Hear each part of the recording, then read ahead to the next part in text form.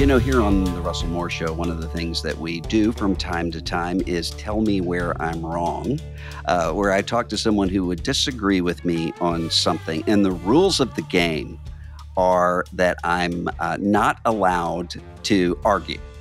I'm just allowed to ask questions to get better insight.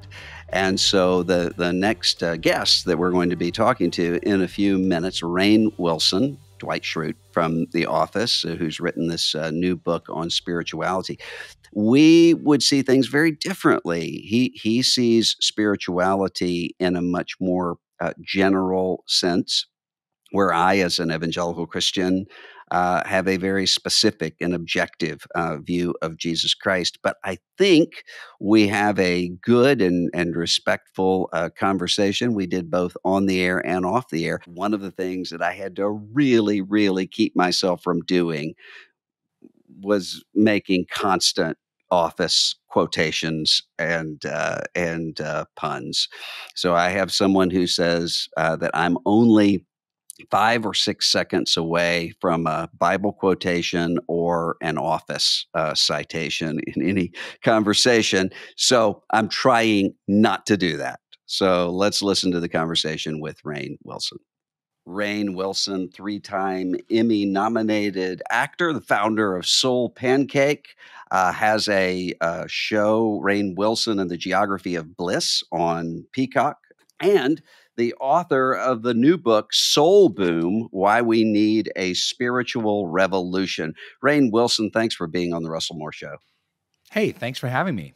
I'll say in reading this, there wasn't a lot of Battlestar Galactica, but there was a lot of Star Trek here references. And so I'm wondering, how Dwight Schrute and anti-Dwight Schrute are you in real life?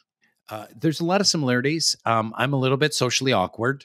I have a sense of kind of right and wrong, and I can be kind of a jerk sometimes. So those are some ways that we intersect. We certainly are both big Battlestar Galactica fans, although, like you said, I reference Star Trek a lot more because I think there is some spiritual benefit to the investigation of Star Trek. But I think that the main thing about Dwight is his world and his world vision is pretty small, right? So he's all about hierarchies. Who's got power? Who's in charge? He's very clannish. It's very about who's a Schrute and who's not. And in Dunder Mifflin, who has kind of a social capital over others. So he can be a bully, he can be a nerd, he can be a toady. And I would say that I hope that Rainn Wilson has a little bit more wide-ranging spiritual maturity and is able to lovingly embrace people that are different than him in a more holistic way. You mention quite a few times, several times in the book Soul Boom, sort of explaining why you're talking about religion for people who will be turned away by that.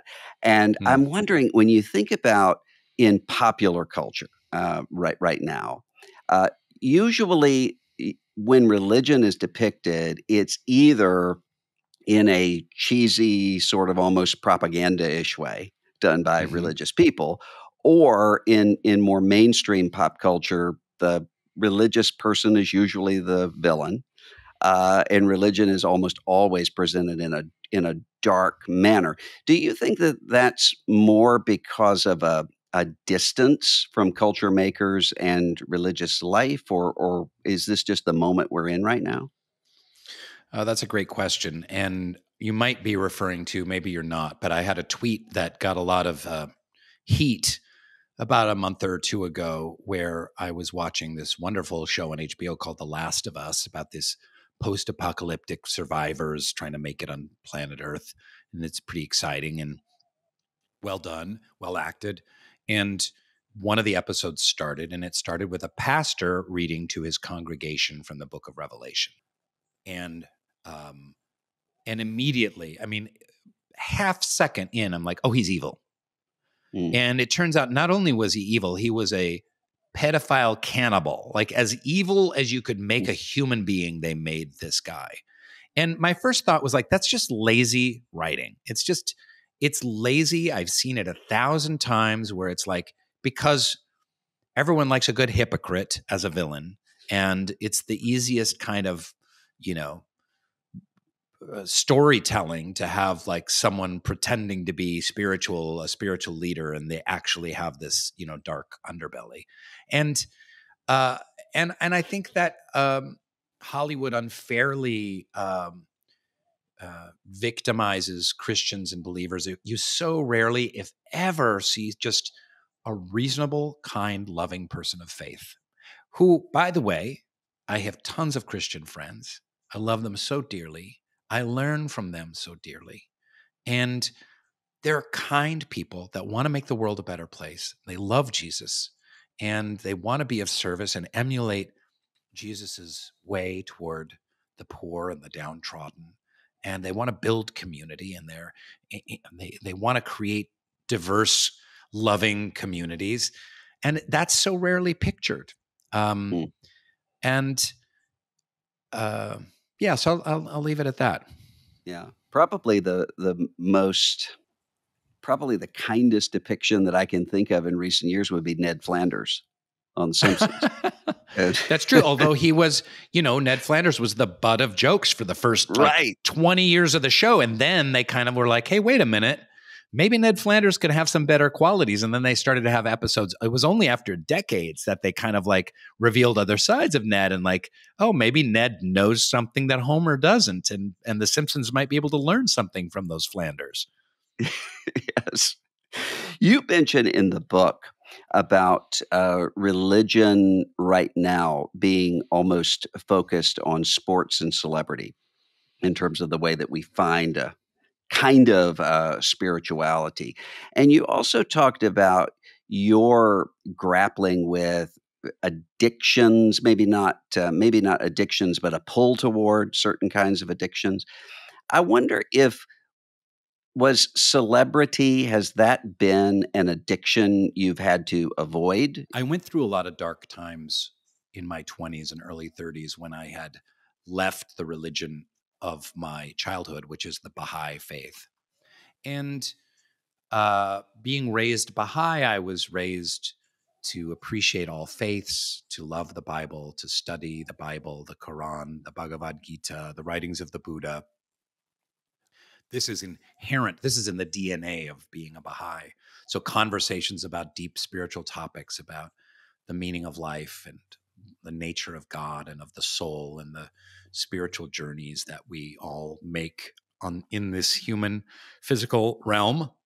When I jettisoned all that in my 20s, and I did deal with addiction issues, and I dealt with anxiety and depression and a lot of mental health stuff, I I I had a deep hunger to dig into spiritual topics and ideas.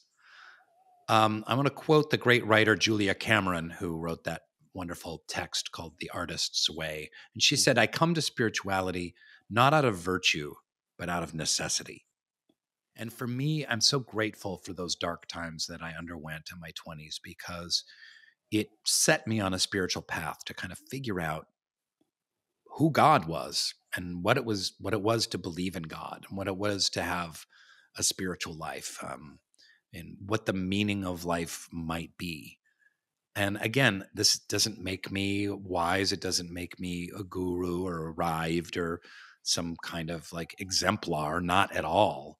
I just did a lot of digging and a lot of reading, and I read the Bible and I read the Bhagavad Gita and I read the Torah and I read the Dhammapadas of the Buddha and Sikh works and Sufi texts, and eventually came back around to the faith of my childhood. But I truly believe that this religious quest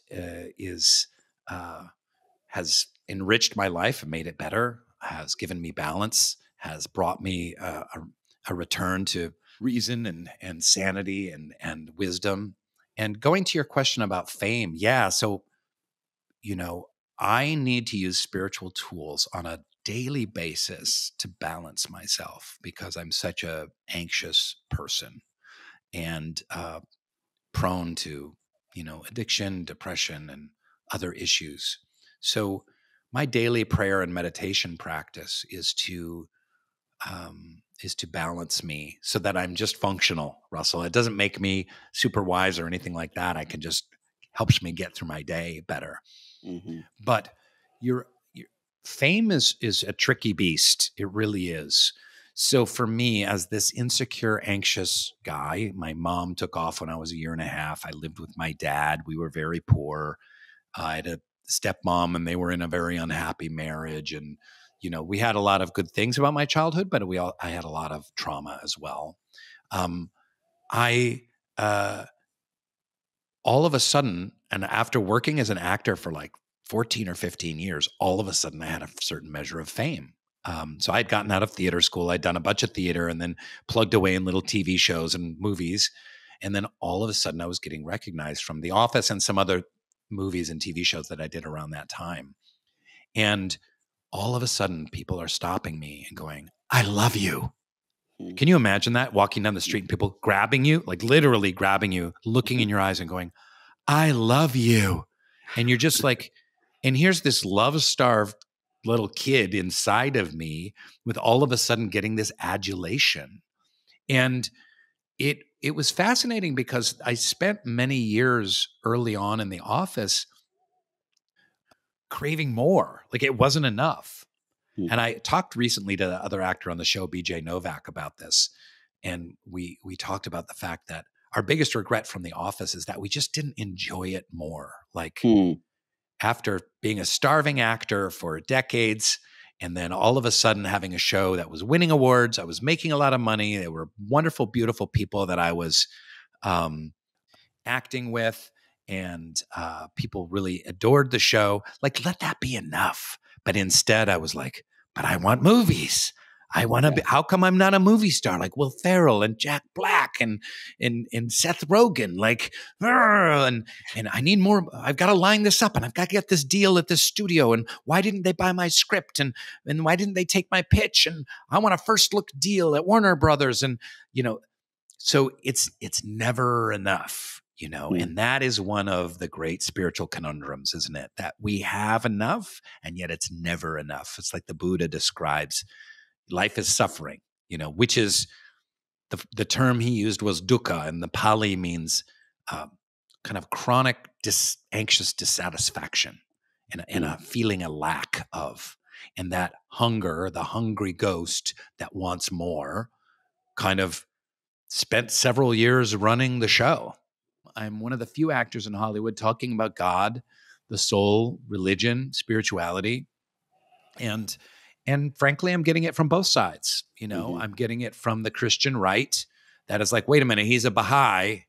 That's the devil's religion, and he's going to hell, and that's a false prophet, and et cetera. And I'm getting it from the political left, which is like, he's talking about morality. There's no such thing as morality, and oh God, and the whole problem with the world is religion and God and morality. And, so I'm happily getting it from both sides. And I actually enjoy being in that position because, Russell, I've done a whole bunch of therapy and I don't really care what people think about me anymore. And it's such a beautiful release to be in my, shall I generously say, mid-50s and not caring what people think by and large.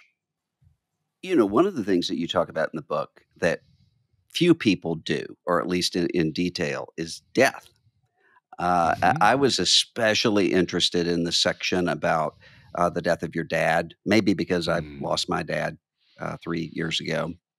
And that's a shock to anyone's system, I think. And it doesn't matter how old one's father is when that happens. I'm wondering, what do you think happens to someone when he or she dies? I mean, what is that transcendence? What is that next step, in your opinion? I love it. You're just going right to the point. Like, here we go. Okay. I love it. The biggest, deepest possible question that humanity has wrestled with for hundreds of thousands of years. by the way, speaking of humanity having wrestled with this for hundreds of thousands of years, that is the earliest evidence that humanity has always had some kind of spiritual belief system, is because humans and the oldest graves that we have found have been buried with things that they will need on a journey.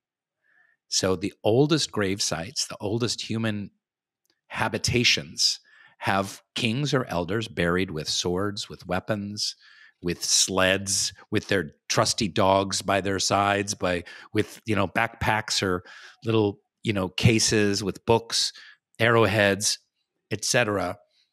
So humanity has always had this idea that we are on a journey that doesn't end at the end of our physical life on this physical plane. So the best way that I can explain this is through a metaphor that's used in the Baha'i writings, which I love, and I bring it up in the book. And that has to do with the baby in the womb. So the baby in the womb is growing everything it needs for this world. It's growing eyelashes and eyelids and ears and elbows and fingers and everything you can possibly think of to function on this physical plane. If you went to a baby and you interviewed it and you said, "Hey, why are you growing eyes and ears?" The baby would be like, "I have no idea. I'm perfectly happy here in this sack, hanging out. I'm being fed. It's nice and warm. I'm happy. I'm comfortable. I don't know what I need. Why is all this stuff growing out of my body?" But thank God that we have grown those organs for functionality in the physical world. We're doing the same thing on this physical plane. We are growing eyes and ears and elbows. They're not physical, they're spiritual. This is what we take with us. We don't take with us our bodies. We don't take with us our Toyotas. We don't take with us our stuff. We take with us the qualities of the divine that we grow and develop and nurture in our hearts and in our actions over the course of our lives.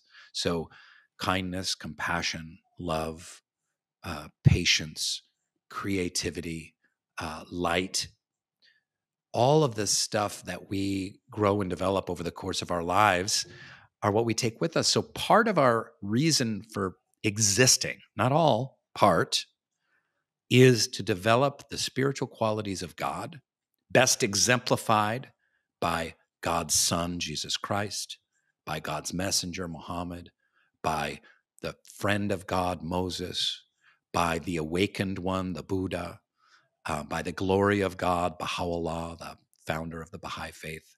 So in the Baha'i concept, there's no heaven and hell. It's a little bit different than some other faith traditions.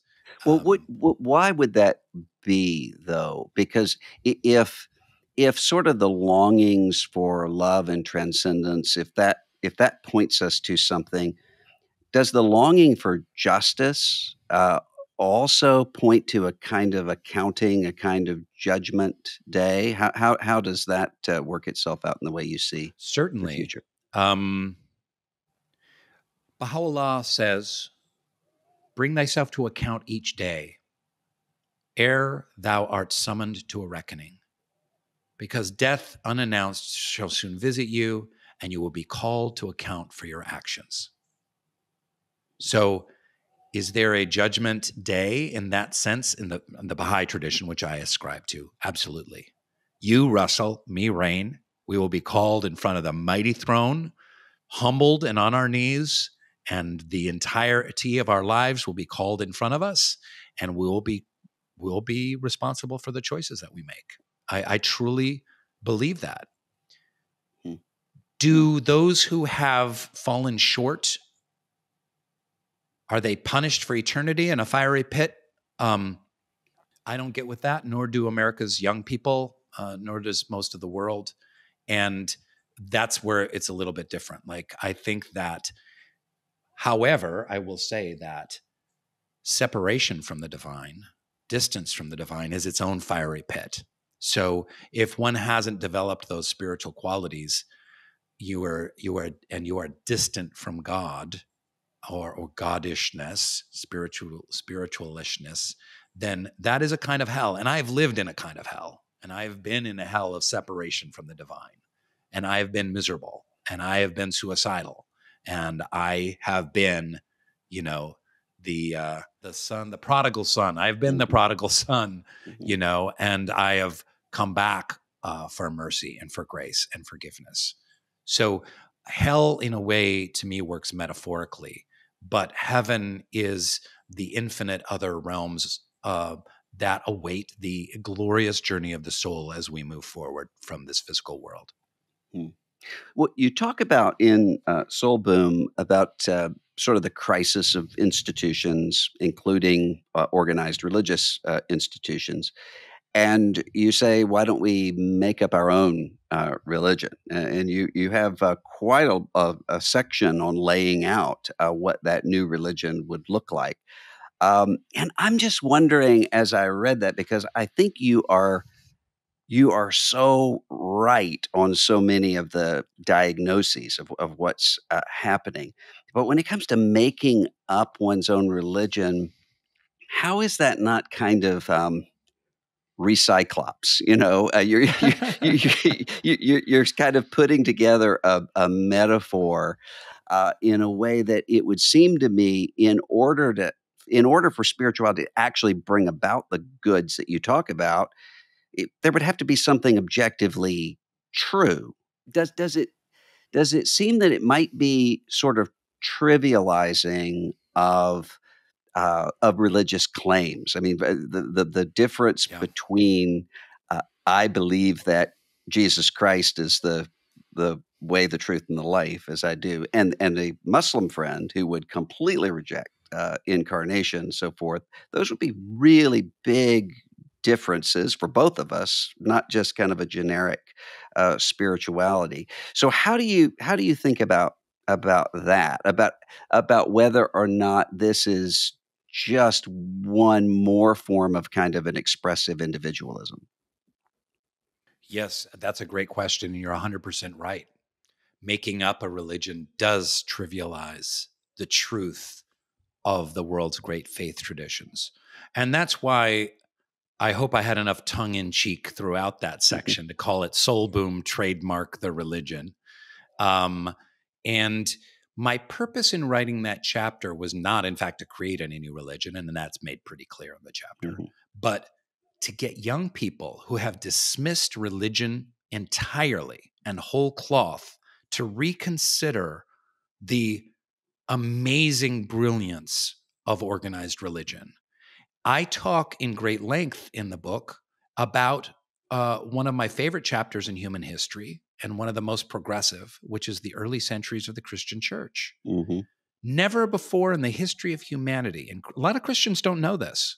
I'm astonished that they don't, but never before in the history of humanity had a more diverse group of people gathered and been welcomed, loved, and accepted than those early centuries of the church, where a church service would include a Phoenician sailor, a Roman gladiator, a Jewish theologian, a former slave, a former prostitute, and they would all be gathered acknowledging Jesus as the Son and the Lord as the Father, seeking grace, reading the letters of Paul and praying, singing, worshiping together, and all being accepted. That had never happened before in human history.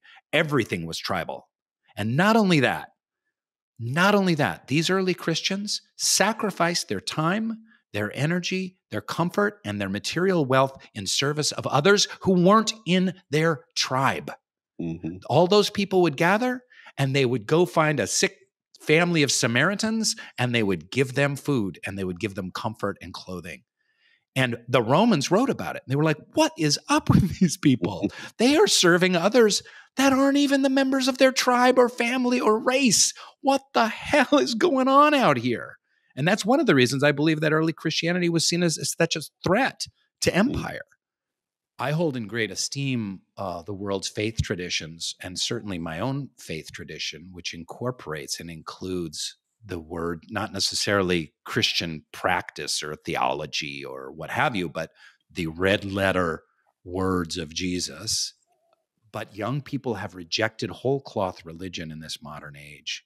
And just now, I mean, literally last 5 or 10 years, social scientists and positive psychologists are going, hey, wait a second. Religion actually holds a great deal of keys to mental health and well-being during this, mental health epidemic.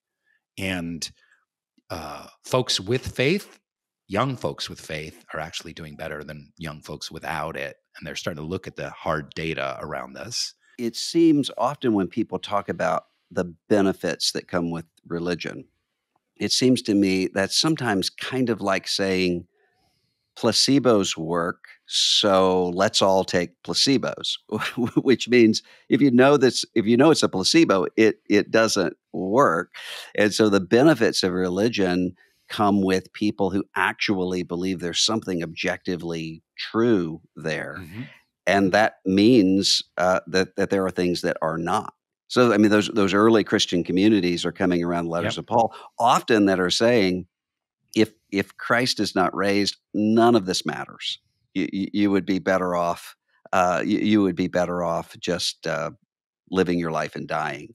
Yeah, they're This not. is It's real. not a Rotary meeting. They're not getting Right. together just to kind of like hang out and have a potluck and share stories and good times and high five each other.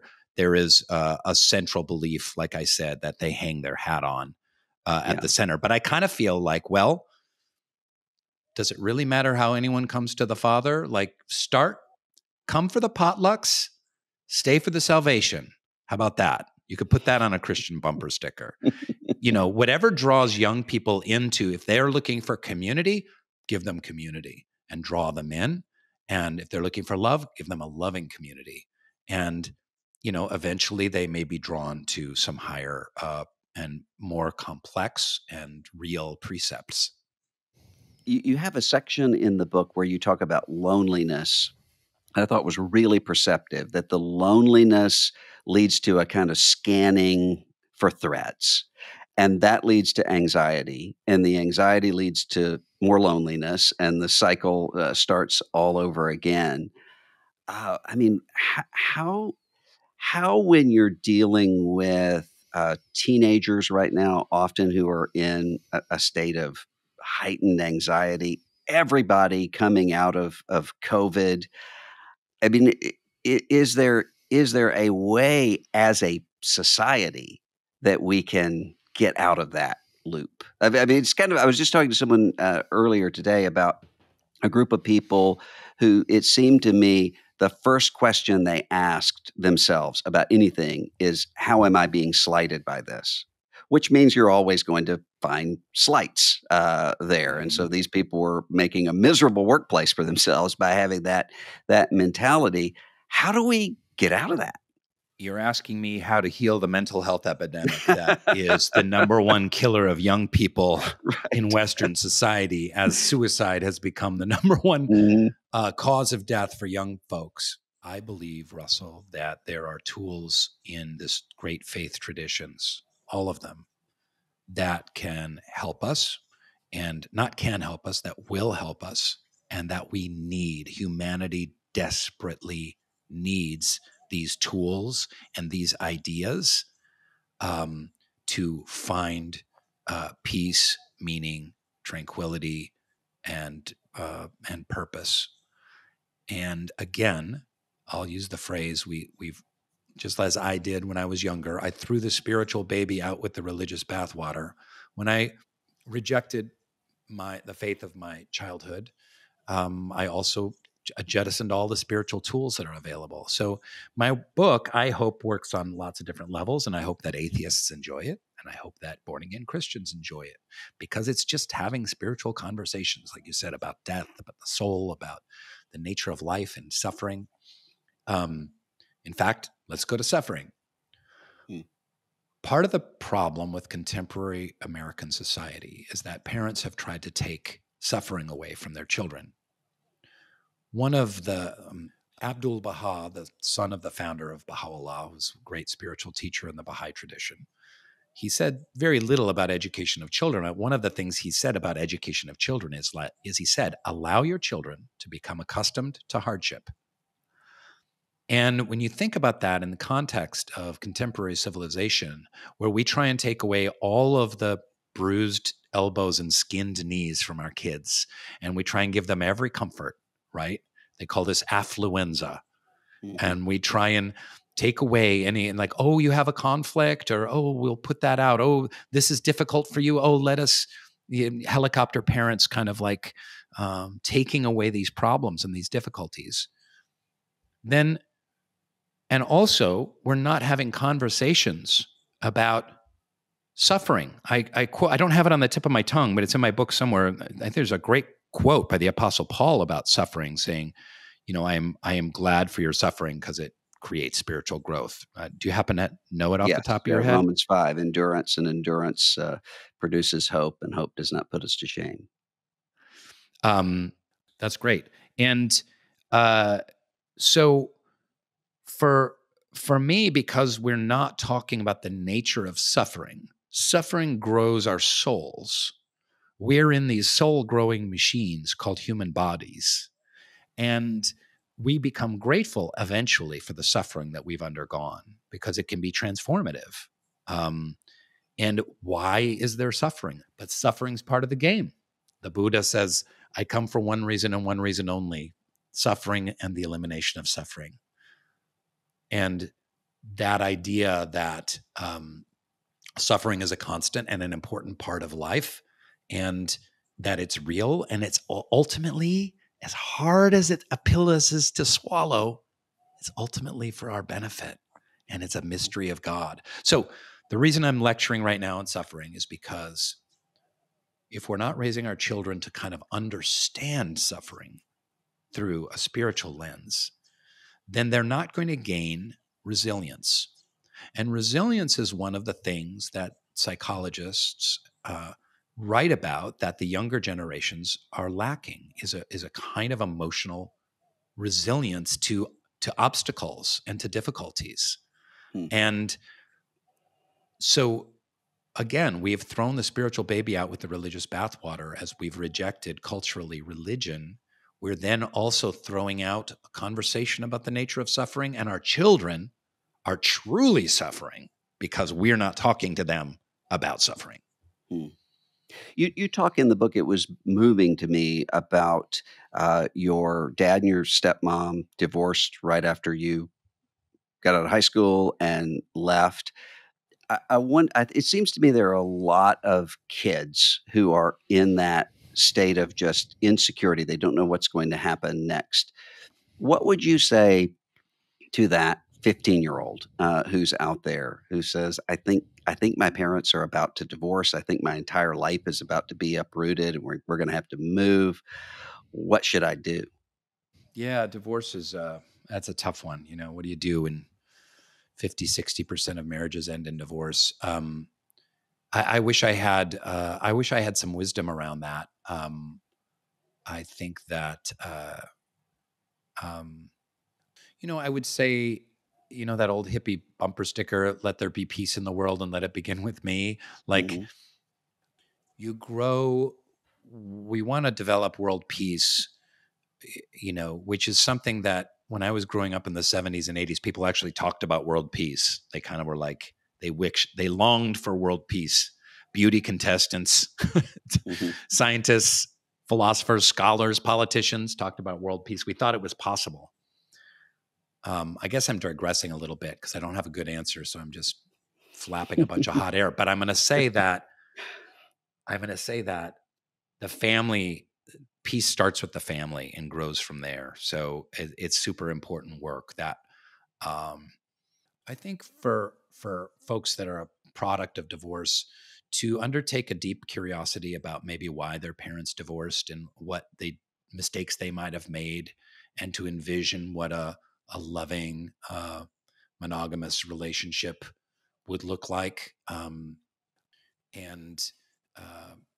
seek to have that in their lives. Learn your parents' lesson so you can apply it to your own life. That's the only thing I got on that, but I wish I had a better answer. But it's a super important topic.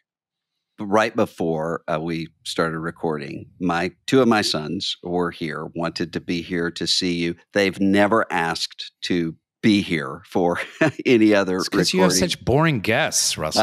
Yes, that's right. That's right. But they There's an entire generation. I mean, The Office isn't like Three's Company or even All in the Family or one of these sitcoms. It lives, especially with Gen Z, millennials, those who are below Gen Z coming up, who often are watching it on a loop all the time. And Mm. there was someone had written about how odd it is that there's an escapist fantasy about working at a paper company in Scranton, Pennsylvania, but it does seem to be comforting in some way to entirely new generations of people. Why do you suppose that is? Well, people have been asking me on my book tour about spirituality as it relates to The Office. And I will say this, that at its heart, um, the very last line that's said by Pam, the very last line of the episode is I'm going to butcher it a little bit, but it's about like there's beauty in the ordinary, and isn't that what it's all about? And that's how the show ends. And the beauty in ordinary things. And I think that 90% of The Office, 93% of The Office is just silliness. But 7% of it is about real human connection. It's about family. It's about people coming together and finding the beauty in the ordinary things. So I think that's what that magic recipe that Greg Daniels, our showrunner, sprinkled in his magic Hollywood fairy dust over the show that keeps people coming back time and time again to enjoy those characters. But it's pretty preposterous that I've run into a lot of young people and they're like, I want to get a job just like at Dunder Mifflin. Like they think like working in an office, which can be soul sucking drudgery. Believe me, I did it for years. Is kind of has that kind of the warmth and heart and zaniness of working at Dunder Mifflin. But listen, this leads to another topic, which is in the Baha'i faith, we're taught that work in the spirit of service is worship in the eyes of God.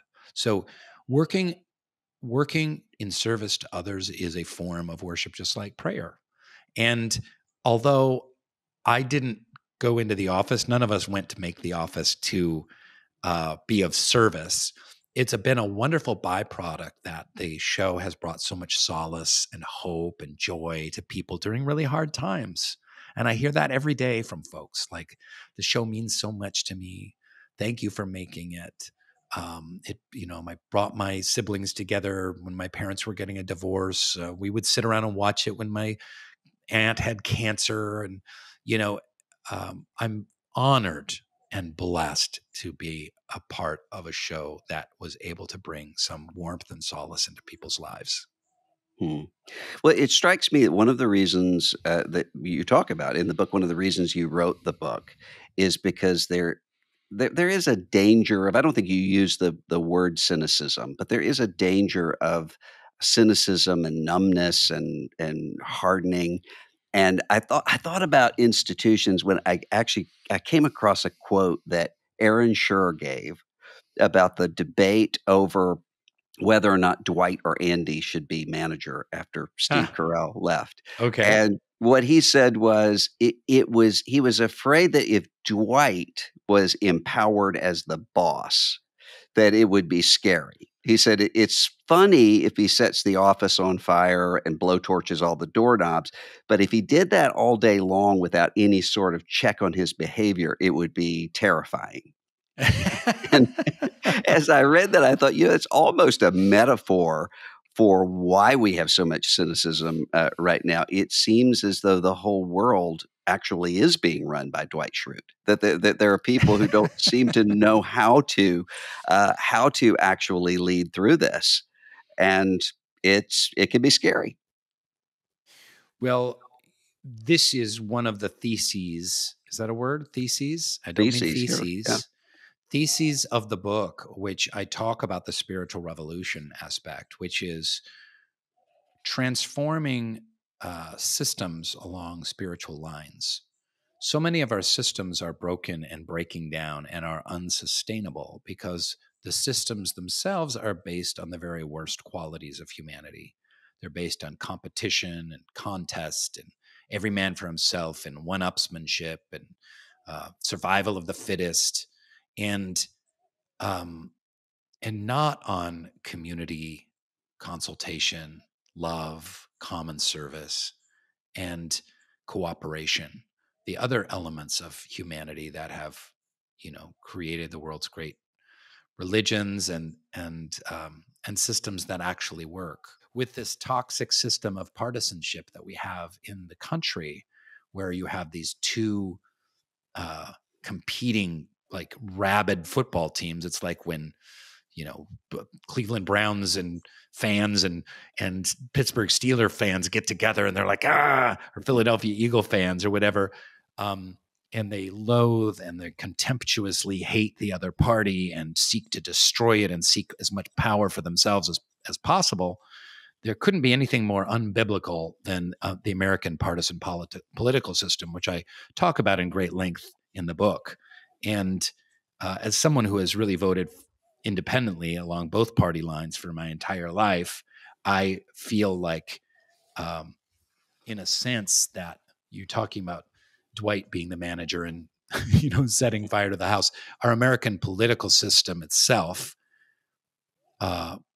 is very much in line with that and rewarding kind of some of the worst aspects of humanity. People talk a lot about, like, well, we should elect the person from this party and then everything would be better. But people are never having a conversation about, like, wait a minute, what if the system is not right? What if the system is rigged wrong? And can we reimagine it to be something much more in line with spiritual principles and with love? Hmm.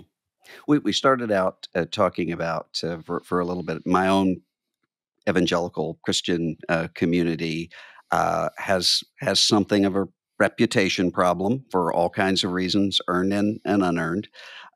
There, I wonder, when you look from the outside, uh, what would it take to convince you that historic Christianity is true? And I guess when I'm asking that, what I'm really asking is, uh, what would it take for you to change and to be persuaded? Or would you say, I've investigated everything and I'm pretty certain about where I am now? Yeah, great. What would it take for you to become a Baha'i? What would it take for you Yeah. to believe that Jesus's return is not going to be on a cloud with trumpets, but Yeah. is actually going to be the return of the Spirit of Jesus Christ, um, that returns in some other way? It's an interesting question. And it's one of the reasons why Christians have, throughout history, been very unsuccessful in converting Muslims, is because Muslims include the divinity of the Christ. They may not view Christ as, like, the Son, as like God zapped a person with a body and kind of gave him that special station. But for me, I view myself as a Baha'i and a Christian. So I do love Jesus Christ with all of my heart, and I love his example. I love his words. I don't necessarily get with the Nicene Creed, or how things shook down in the creation of the Catholic Church and then the Protestant Revolution and Martin Luther. Like, all of that stuff I don't pay that much attention to as a Baha'i. So I've already converted. Consider me converted, in the sense that I love and adore Jesus Christ. And I do believe that the only way through the Father when he was alive was the way, the truth, and the light was through Jesus Christ. I 100% believe that. And then I also believe that the way to the Father when Muhammad was alive was through the teachings of the Holy Quran. And now I believe that Baha'u'llah is the newest incarnation of the light.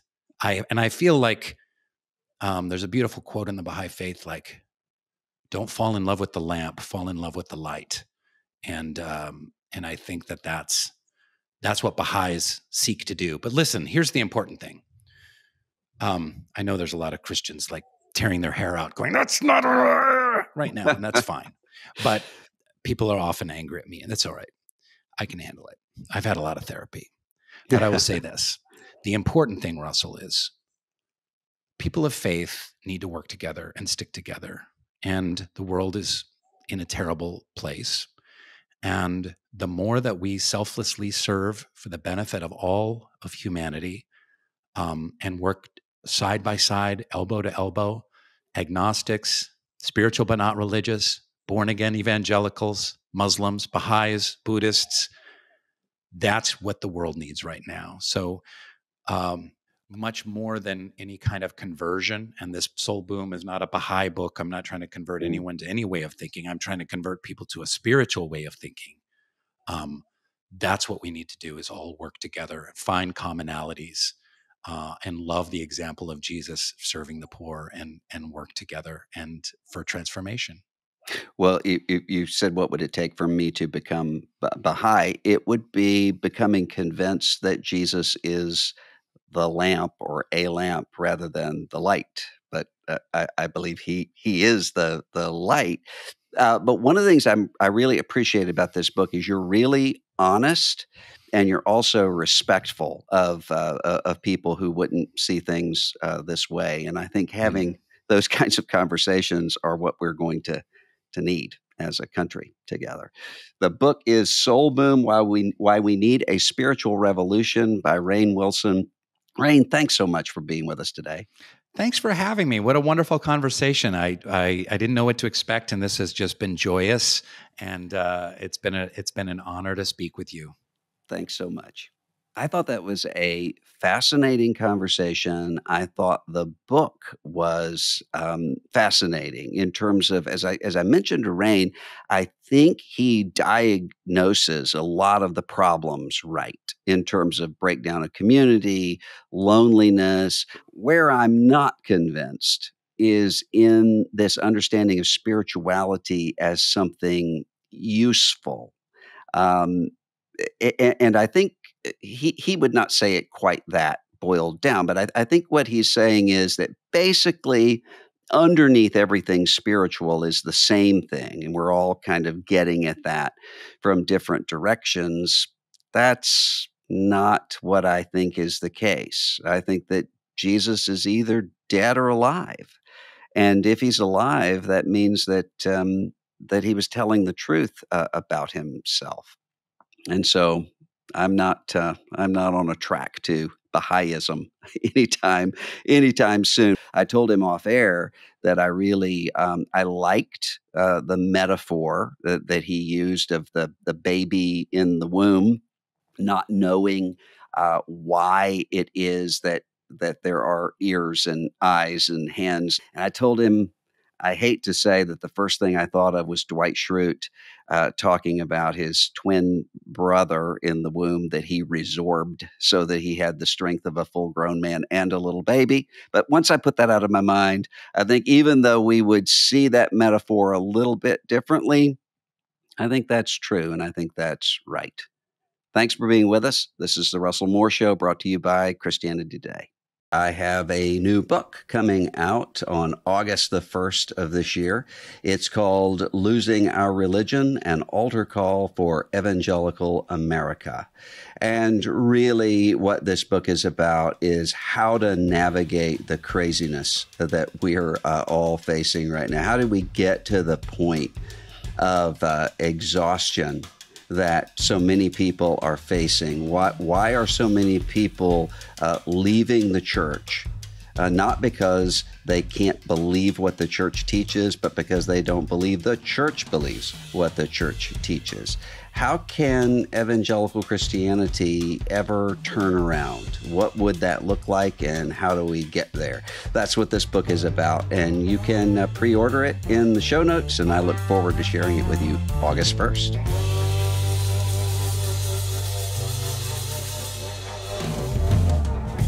The Russell Moore Show is a production of Christianity Today. Executive producers are Eric Petrick, Russell Moore, and Mike Cosper. Hosted by Russell Moore, produced by Ashley Hales, associate producers Abby Perry and Azrae Phelps, CT administration provided by Christine Kolb, social media by Kate Lucky, director of operations for CT Media is Matt Stevens, production assistance provided by Core Media, audio engineer is Kevin Duthu, coordinator is Beth Grabencourt, video producer is John Rowland. The theme song for The Russell Moore Show is Dusty Delta Day by Lennon Hutton.